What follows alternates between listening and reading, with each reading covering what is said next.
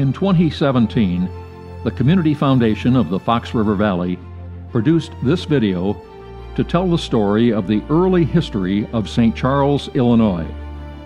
This video also is a tribute to the many residents of the city who have promoted philanthropy through our organization.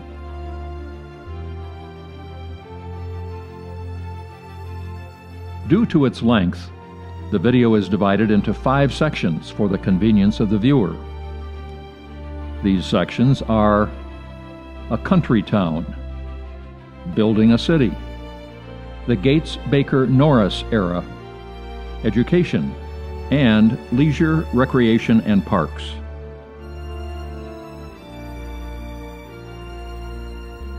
And now, the story of St. Charles, Illinois, Part 3, the Gates-Baker-Norris era, 1926 to 1980.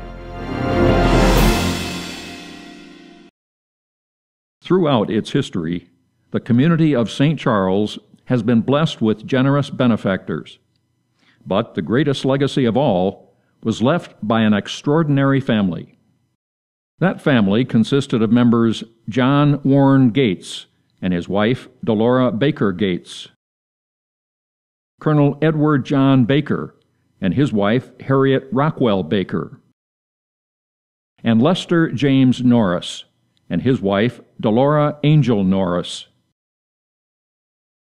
In the mid to late 1920s, the Bakers and Norrises were responsible for major construction projects that brought a renewed spirit of optimism to the city. Their philanthropic outreach continued for more than 50 years thereafter.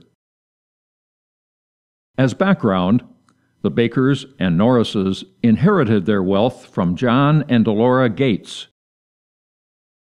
John Gates was born and raised in West Chicago, Illinois. His parents, Essel Avery and Mary Warren Gates, had 3 other children, but they died before John was 18. On a visit to St. Charles, John met and fell in love with Delora Baker. They married in 1874.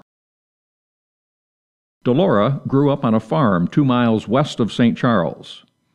In the 1870s, she moved into town with her parents Edward and Martha Baker, her brother Edward, later known as Colonel Baker, and her sister Laverne. Although John Gates was unsettled and failed at several business attempts, he finally found success. His first breakthrough was convincing ranchers in Texas to purchase the newly patented product called barbed wire. He was so successful that he soon was buying wire companies and organizing them into the American Steel and Wire Company. His company later was purchased by J.P. Morgan's U.S. Steel. As an aside, Gates' attorney was Elbert Gary, who helped J.P. Morgan consolidate the various steel companies into U.S. Steel. Gary became the first president of U.S. Steel, was co-founder of the Gary Wheaton Bank, and is remembered as the man for whom the steel town of Gary, Indiana was named. In addition to John Gates' interest in steel, he also invested in an oil company in Port Arthur, Texas. He became a director of the business and a major stockholder. Called the Texas Company, it eventually was named Texaco. John Gates earned the nickname of Bet-A-Million Gates for his proficiency with cards and other games of chance. He was a flamboyant, self-confident man with big dreams. From the 1880s until their deaths, John and Delora lived in several locations: their home on Gamble Street in St. Louis, their Chicago mansion at 2944 South Michigan Avenue, their estate in Port Arthur, Texas, and a chateau in Paris. They also rented an apartment at the Waldorf Astoria, and later a luxury suite at the Plaza Hotel in New York, a hotel which Gates helped to finance. Yet, in spite of their wealth, John and Delora never forgot their family or the city of St. Charles. Gates built a home for his parents, Essel and Mary Gates, on 2nd and Indiana Streets. He started a home for boys in 1904 on 900 acres of land just west of St. Charles. Gates was sincere in wanting to make a difference in the lives of those who had few advantages in life. The institution, which was intended to provide a helping hand to homeless boys, eventually became a correctional institution for hardcore youth offenders. John Gates died in 1911. His funeral was held in the ballroom of the Plaza Hotel in New York City. 2 years later, John and Delora's only child, Charles Gilbert Gates, died of a heart attack at the age of 37.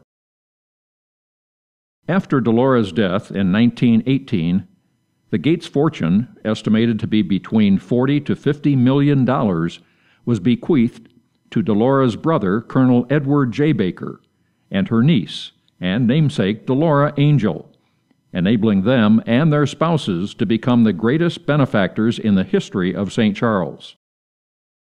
And this is where our story of the philanthropic benevolence of the Baker and Norris family begins. John and Delora Gates provided the means, and the Bakers and Norrises accepted the responsibility to secure a more promising future for their hometown. Edward Baker was a young boy when his parents sold their farm and moved into town, where his father managed a hardware store on Main Street. Edward attended the West Side School in St. Charles, and later the Bryant and Stratton Business College in St. Louis. In 1889, he married Harriet Rockwell, whose father, H.T. Rockwell, served as mayor of St. Charles from 1885 to 1889. In 1891, Edward and Harriet had a son, whom they named after Harriet's father.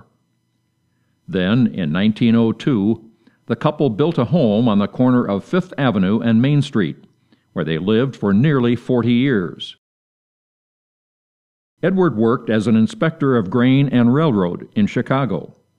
He also was appointed warehouse commissioner by 3 successive governors of Illinois.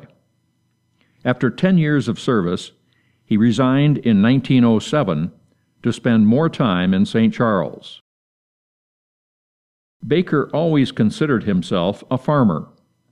He bought and developed 9 farms in the St. Charles area, including the beautiful Red Gate Farm.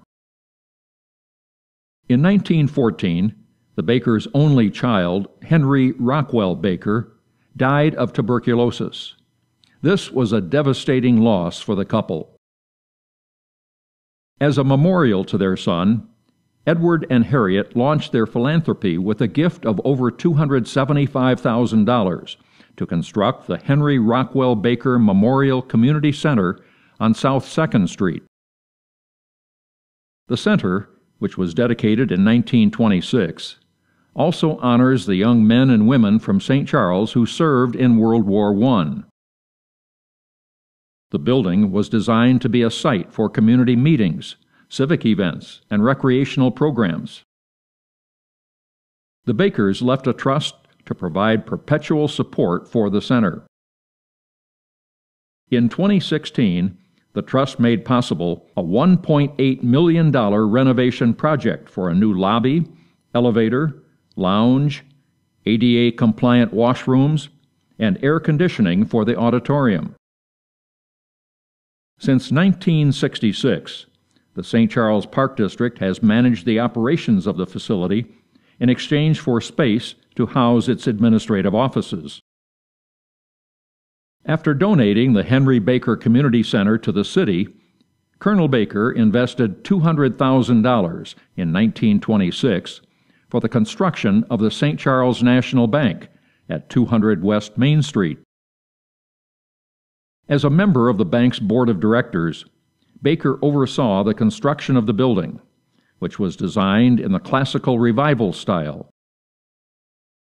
The elegant interior was trimmed in Italian white marble and had high ceilings, arched windows, and bronze light fixtures and furnishings. Colonel Baker bequeathed the building to his niece Delora Norris. Delora is standing next to Colonel Baker in this photo. In 1960, the bank purchased the building from the Norris family, and later it was acquired by private investors for office space.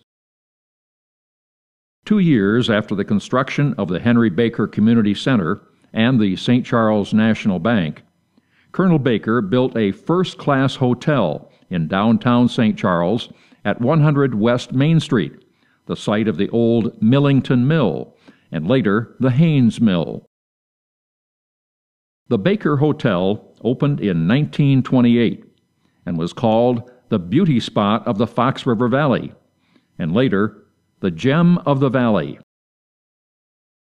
The hotel's Rainbow Room, with its 2,620 dazzling lights under the glass block floor, featured notable musicians such as Louis Armstrong, Guy Lombardo, Eddie Duchin, Tommy Dorsey, and Lawrence Welk. In addition to the lavishly decorated rooms, the hotel included a coffee shop where Colonel Baker would visit with customers on an almost daily basis. The hotel also had a grill in the basement that men used for dining and playing cards. And the lounge, or trophy room as it was called, was a favorite place for guests to gather and relax. After his wife Harriet's death in 1940, the colonel lived his remaining days in his apartment on the 5th floor of the hotel. Until Baker died in 1959, the hotel was a bustling center of activity in the city. However, by the 1960s, people began to seek other vacation destinations as airplane travel became more accessible. In addition, the new Pheasant Run Resort opened in the early 1960s on the east side of St. Charles, attracting tourists and convention-goers who otherwise would have stayed at the Hotel Baker.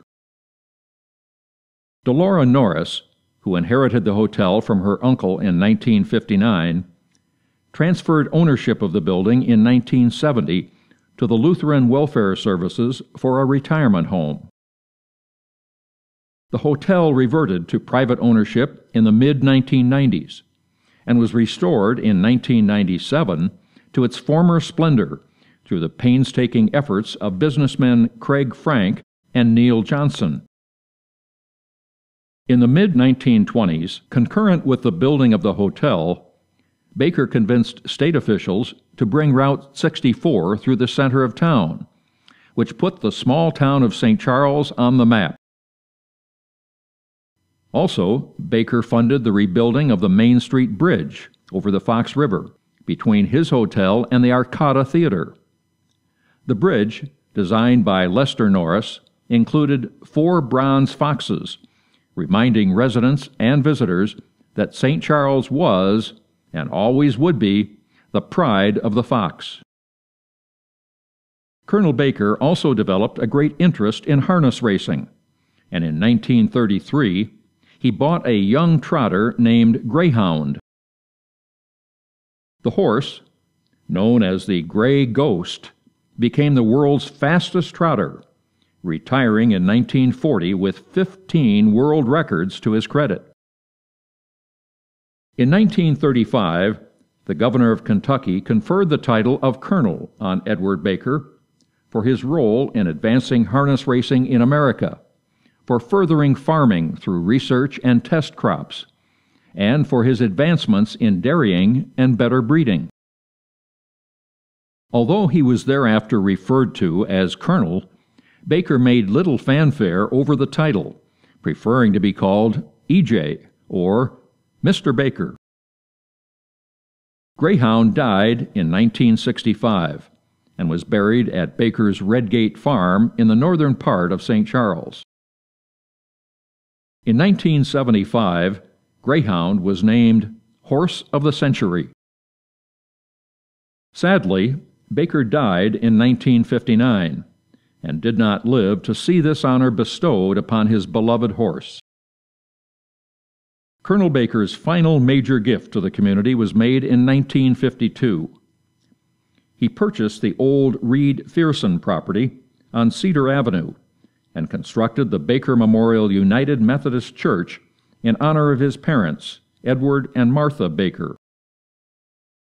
The majestic Gothic structure was dedicated in 1954. Colonel Edward J. Baker died on January 17, 1959. Although he no longer walks among us, he continues to be remembered for his extraordinary generosity that altered the future of St. Charles forever. The other beneficiary of the John and Delora Gates fortune was Mrs. Gates' niece and namesake, Delora Angel, who was born and raised in St. Charles. Delora Angel was the only child of Robert Frank and Laverne Baker Angel. Delora was 9 years old when her mother died suddenly of a heart attack at the age of 45. The girl then spent her summers with her aunt and uncle, Delora and John Gates. When young Delora received her bequest as a teenager, her father managed her fortune, and they spent more of their time in Pasadena, California, where he had purchased a home. In 1923, Delora married Lester Norris of St. Charles, who was her childhood sweetheart. They were married at her father's home in Pasadena, but then returned to St. Charles to start their life together in their hometown. Lester was the son of Carol and Gertrude Norris. Carol was an undertaker in St. Charles. He and Gertrude lived on Fifth Avenue, next to Lester and Delora's home. Lester attended the Chicago Academy of Fine Arts, where he became friends with Walt Disney, who also attended the school. Lester then was employed by the Chicago Tribune as a cartoonist. His talent is evident by this self-portrait that he drew. Lester bought half of the Hal Roach Studios and started making movies that included The Little Rascals, Laurel and Hardy, and the Harold Lloyd Silent Pictures. He and Delora are featured here with The Little Rascals. As the largest stockholder of Texaco, Lester was asked to serve on the board of directors.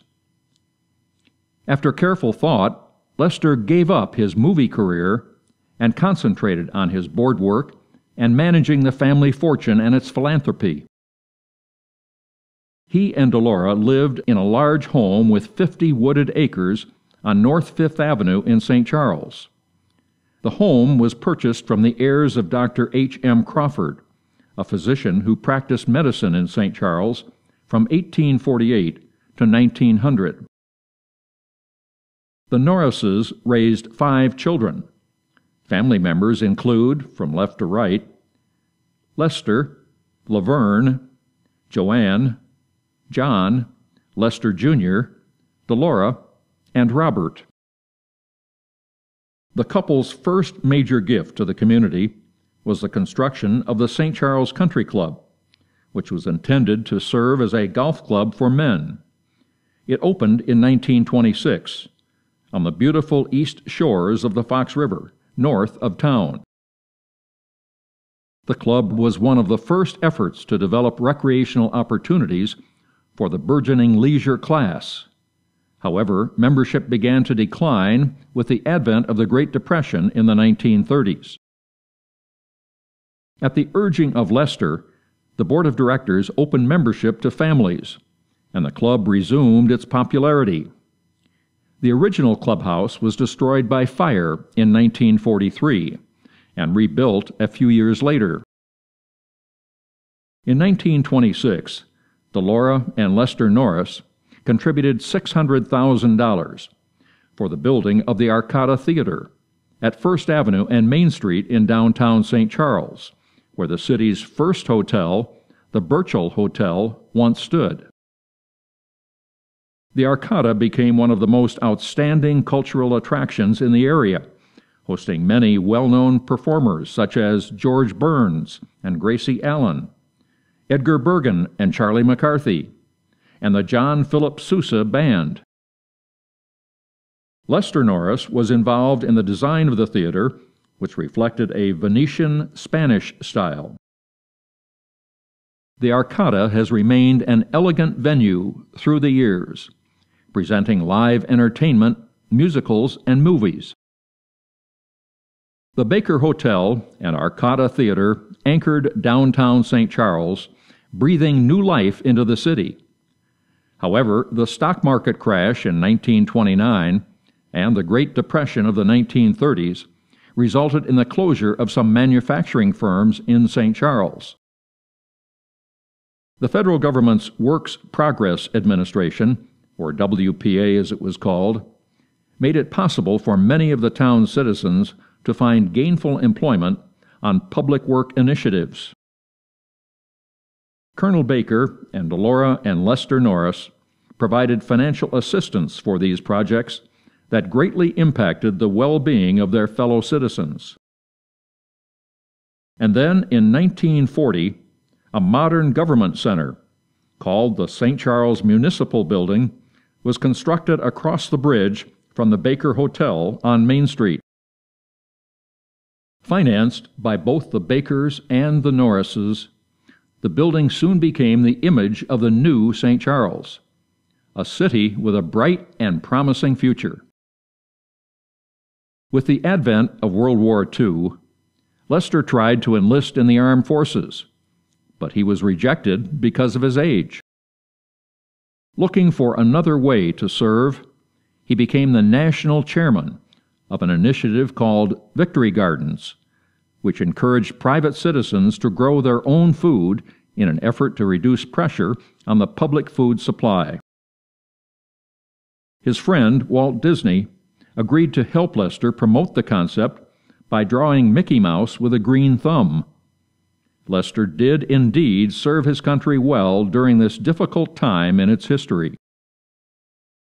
Delora also devoted herself to the war effort by chairing the Red Cross Civil Defense Unit in St. Charles. The Norris family made many additional contributions to their hometown, including the construction of a hospital on North Fifth Avenue that was designed to resemble a colonial Williamsburg estate. The hospital was decorated by Dorothy Draper, the famous American interior designer, whose career spanned from the mid-1920s to the late 1950s. Delnor Hospital served the community from 1940 to 1991. It then was converted into a residential living and rehabilitation center named Delnor Glen Senior Living. In the early 1990s, a new Delnor Hospital opened on Randall Road in nearby Geneva. Subsequently, it was named Northwestern Medicine Delnor Hospital. The hospital, which retained the Delnor name, serves the residents of St. Charles and the surrounding communities. As an aside, the word Delnor represents the first three letters of Delora Norris's first and last name.